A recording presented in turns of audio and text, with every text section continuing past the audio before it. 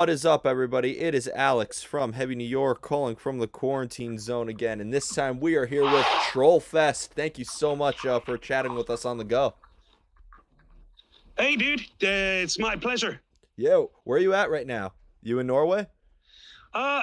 Yeah. I'm walking around in Oslo. I'm on my way to meet Fabian, our guitar player, and we're gonna hook up at our rehearsal space to hang out and have some fun. Oh, that's how you do it in Norway.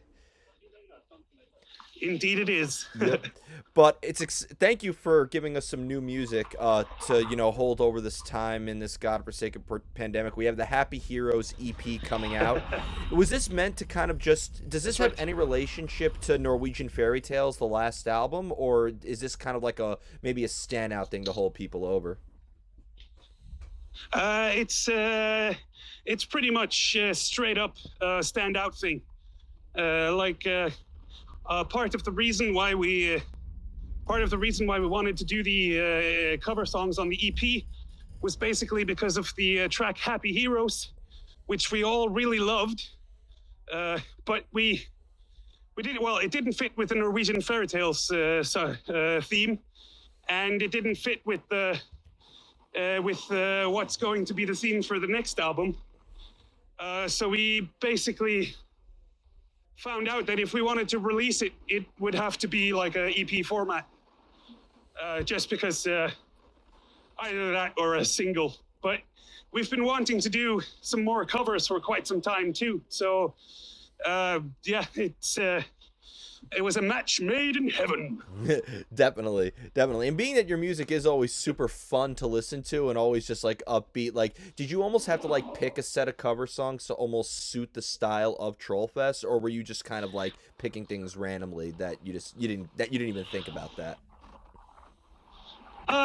We pretty much, I mean, the main criteria for the cover songs was if any of us could make a song that worked and that we liked, then that was pretty much it. So it's all the three songs that we've covered are basically the love child of one or another of us. So like we each did, or three of us did one cover song each, yeah, I mean, the whole selection process was just pretty much just, pick a song you really, really like. And if it can be made into Trollfest, then let's do it. Mm-hmm. So being that, like, because I feel like for fans of Trollfest, if they like Norwegian Fairy Tales, they'll appreciate they'll appreciate Captain Chaos. They would appreciate, like, is there kind of like a formula that Trollfest likes to stick with, or has there always been maybe like a lot of experimentation in the songwriting process? I was about to say the formula has been experimentation. Mm-hmm. All of us in the band are major music fans outside of the band, and we were long before we started the band, and we probably will be long after the band dies. Mm-hmm. The main ethos behind writing Trollfest music has always been write something that we really like, make the kind of music I would put on at a party, or I would like to hear at a party. That's sort of that has been the main goal pretty much since day one, I think, to entertain ourselves and to make music that we really like. Mm-hmm. Yeah, and people who want to say that heavy metal music is all about evil and darkness, Trollfest is usually one of the first bands that I recommend people to kind of prove them wrong. Yeah. No, it's thank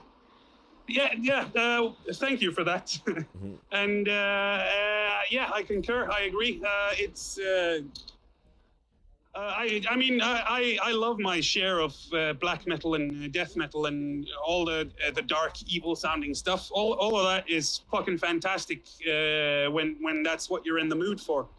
But yeah, I think like music is about emotions, and there are a shitload of emotions, not just hate or anger or both. To put it very, very simply. Yeah. And do you like has there ever been do you try to maybe use music because you go by like these aliases in Trollfest, you almost like go by these different names, like is there any relationship though in Trollfest to your personal lives as well, or has Trollfest always been an escape from who you personally are? Uh, Again, I'm tempted to say both.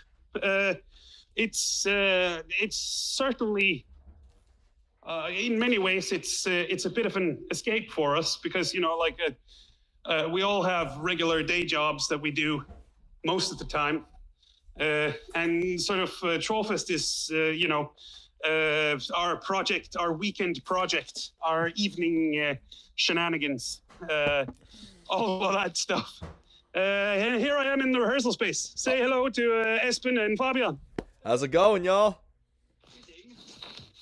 How's it going, Sean? Very, very good. Got my beer, so You got the gear and you got the we're social distancing. Yeah, but you got the gear and you got the beer. Everything's in check. Exactly. It's gonna be a nice Tuesday. Yeah. But do you almost feel that like in Trollfest that maybe you all in a way portray characters sort of by going by these different, like these pseudonyms, or like do you feel that maybe Trollfest is like you're not really portraying anybody different? Well, it's in a sense I'm not sure if you can really like whenever you go on stage, there's a certain element of playing a character. I think it's it's something I think everyone on stage do, whether or not they admit it, and also like. If you see someone on stage jumping around, fucking with everybody and screaming and just being balls out mad, that's cool on stage, but you can't be like that off stage. Or you can, but chances are you'll be locked up. So in a sense, we're sort of taking, or in a sense, we're a little bit like playing out, or I guess the best way to say it is that we're doing caricatured versions of ourselves on stage. Like, we're amplifying some parts of ourselves and suppressing other parts of ourselves to make it as entertaining as possible and also to have fun. Yeah, and you mentioned like the whole day job thing, so you can't go into your day job as Trollman then, right? Or have you? Actually, from time to time I have, but I work as a kindergarten assistant, so the kids find it funny when I act agitated and angry. So, but yeah, on a normal on a day-to-day level, it's not really feasible to be Trollmannen. Yeah, well. Maybe you'll get the kids more excited about learning, or maybe you'll have them more focused. Possibly. Do you know how much better I would have done in school if the guys from Guar were my teachers? Like, yeah, dude. Same with me. Yeah, some entertaining teachers would have probably helped me become a CEO or something. But then again, I don't know if that's to be desired. So, yeah, to a degree.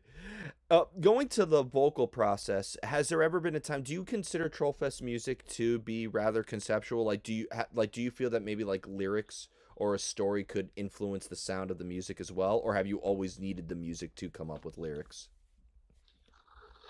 For me, it's always been lyrics to music rather than music to lyrics. Just because I don't. If for me, like there's so much being said with music without actually speaking words. Music is the language of the emotions and all of that stuff. So I think like all music inherently has a feel or an emotion or something along those lines. And for me, it's more interesting to sort of try to find that thing in the music rather than write some lyric and then ask someone or to put music to the lyric or put music to the lyric myself. It's I don't know. To me, I know there's a lot of people who work that way, but to me, that sort of feels a bit backward. Yeah. Do you almost like need to be in just as much in like character or just as much in that like emotional state of mind when you're recording as when you're playing live? Or do you feel that like when you're recording in a studio, you know, everything is much more focused and you're just focused on the song itself?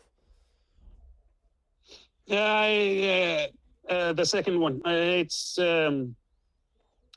like usually when we're in the studio, first and foremost, where we try to make the music as cool as we possibly can, and you know, obviously some parts you need.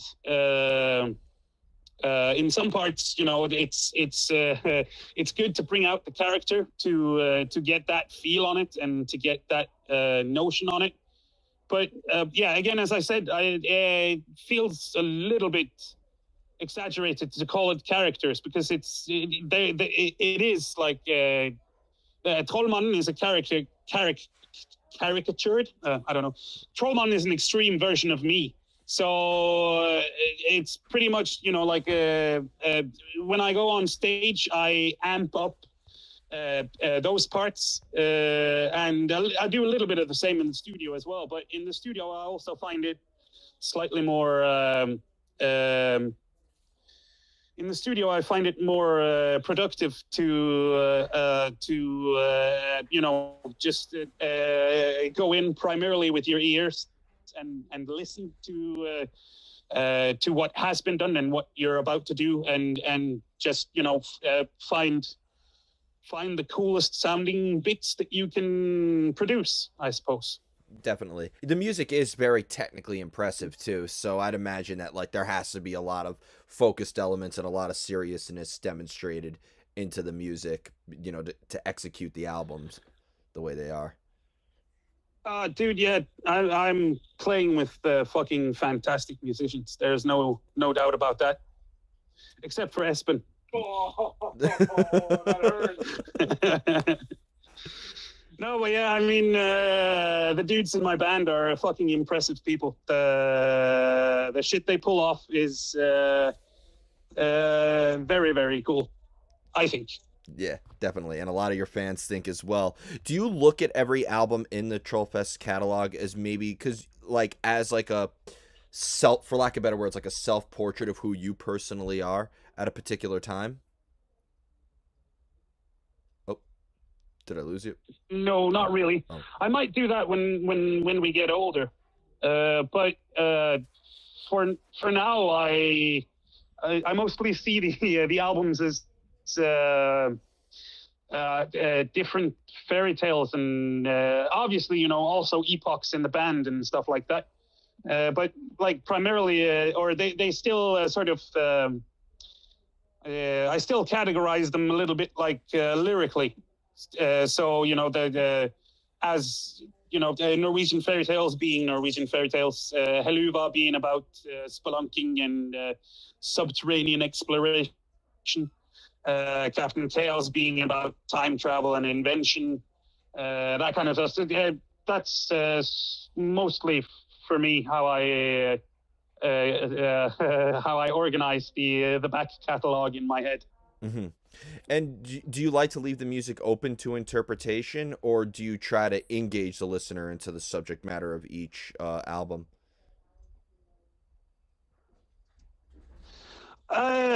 We try to engage people in the subject matter musically, and obviously lyrically as well. But I'm also a very strong believer in not over-explaining stuff, And I think particularly when it comes to music and lyrics, and probably also poetry and books, novels, and all kinds of writing, is I kind of don't really want to talk too much about what it is about to me, because I'd much rather have people read something personal for them into whatever it is that's been written, if you know what I mean. Definitely, definitely. Because I think like the music, what I love about this like style of music, whether you want to call it like a folk metal, I call you guys troll metal. That's just how I call Trollfest. I call you guys straight troll metal. That's your genre. But like with folk metal, I've noticed like listeners are very dedicated into like the culture and the background and the story of the album, but they also are very good at like making those stories representative of a personal experience that they've had. Yeah, that seems to be the thing that goes these days. I don't see. I feel like I can't even turn on the TV without even the guys in the commercials have a personal story. If you know what I mean. There's I don't know if you watched the show Fool Us by Penn and Teller. No. It's basically a show. It's basically a show about magic and magicians. And even in that show, they have like a 5-minute segment where everybody gets to come up with a personal story. And sometimes it's relevant, sometimes it's inspiring, sometimes it's awe-inspiring, and then a lot of times it's just, what was it? I saw one episode. That wasn't Fool Us. That was something else. But there was one guy who had a personal story about losing half his family to cancer. Oh, wow. Which you obviously, I mean, that not cool at all. And then in the same episode, a couple of segments later, there was a lady who had struggled with self-doubt. Mm-hmm.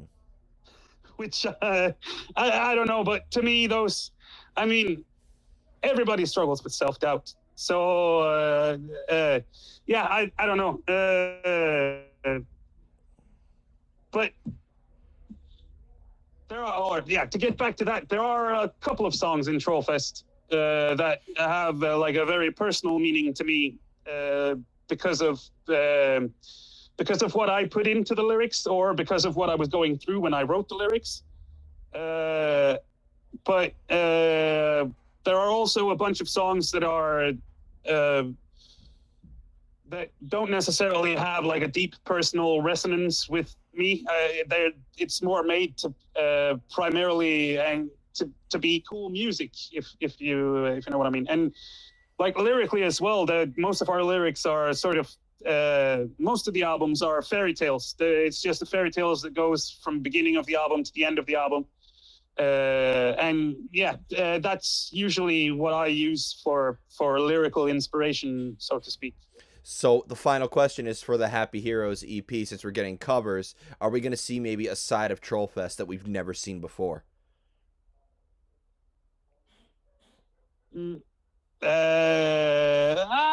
Possibly. We have attempted a couple of things on the EP that we've never done before. But I would say it's more likely that you will hear Aqua, Pharrell Williams, and Bobby McFerrin like you've never heard them before. And I'm excited to hear that. So should be good fun. Yeah. So before we go, I want to thank you so much for your time, for not only this great interview, but the trip through Oslo. I've interviewed so many bands from Norway. I feel like I've like been there. You know what I mean? Like it's crazy. So to get the tour, and thank you for taking me in your rehearsal space. For those of you wondering, the audio went out of sync sometimes. That's just the technical difficulties of these times that we're living in. But thank you so much. Is there just anything else with Trollfest that you would like to promote for the release of Happy Heroes? Oh yeah, check out our videos. We have on Friday the 3rd video for the EP is coming out, and we're currently working to re-upload the first video that came out. Follow us on Facebook. Check out our webpage. maybe check out our webpage. Definitely. All the news will be there. All the funny bits will be there. So yeah. Yeah. And can we be expecting to hear some new Trollfest since Norwegian Fairy Tales is 2 years old? Oh yeah. The next album is actually halfway done recording wise. Oh wow. So yeah. All the songs have been written. All the lyrics have been written. Drums, guitars, and saxophones are recorded. So we still have to record vocals, bass, synthesizers, and obviously all the folk instruments. Yep, which there's a lot. So, but it'll be worth the wait. So, but if all goes to plan, the album will be out sometime around Christmas. Maybe a little bit before, maybe a little bit later. But yeah, pandemic, fucking shite, and the world sucks. So yeah, I guess we'll see. Well, we would love to end this year with a Trollfest Christmas. So thank you. But I'll call you. Dude, we'll do our best. To reference Seinfeld, it'll be a Troll Festivus. But yeah. Thank you so much, everybody. Trollfest, Happy Heroes EP coming out this Friday. This is Alex from Heavy New York.